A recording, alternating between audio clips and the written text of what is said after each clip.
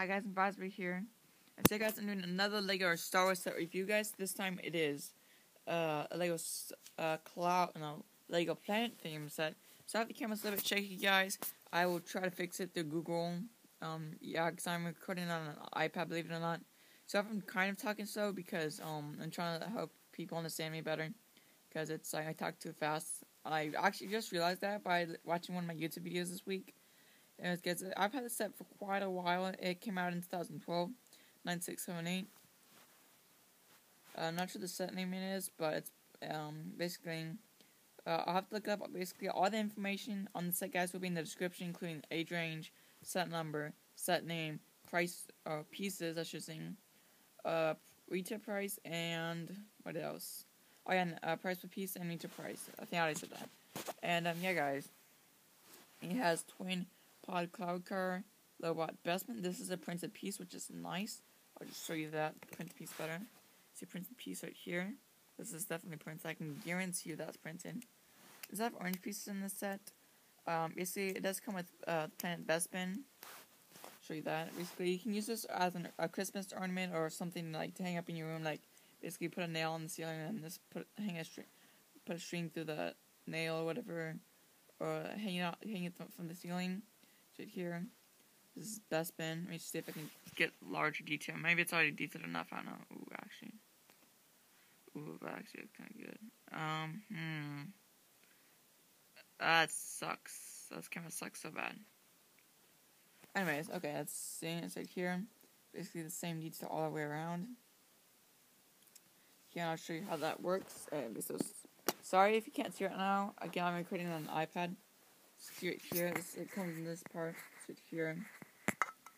Basically, it does this. You can decide to close it and open it. Basically, bam. And I'm sorry if I'm blurring, guys, or something like that. I'm trying to like be trying to understand you, trying to talk slower. But yeah, and if you ask guys, it's a pretty good set. I mean, it has quite a bit of orange pieces, but that's not why it's good, basically, because, well, it's a pretty good price per piece, I think. Well, actually, I don't know. I don't know what the price per piece is. But, like I said again, all the information on the set will be in the description down below, guys, that you will ever need. Except if it's, what I was going to say, the price per piece. No, except if it's the retail price and also price per piece, different country other than US. So, basically, everything else, guys, right here, here's the twin pod cloud car. So here's a mini model. Just put it all the way around. Show you the detail. So I guess it kind of does look plain on the back. And what I do not like about the set, that's right here, is this kind of looks weird. Maybe it's supposed to look like this in the movie, but I don't think this it looks a little bit like plain right here. It looks a little bit too flat. Maybe it's just me. Maybe that's how it's supposed to look in the movie. I don't know. But yeah. I watched the movie, but it's only in there for a couple of seconds, so yeah.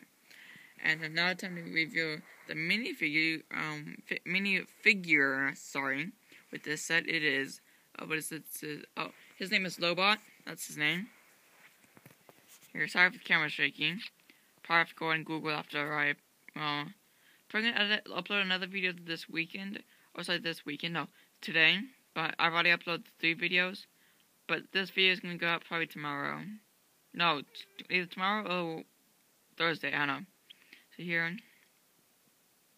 here's the printing. See, he does have back printing on his head, so right here.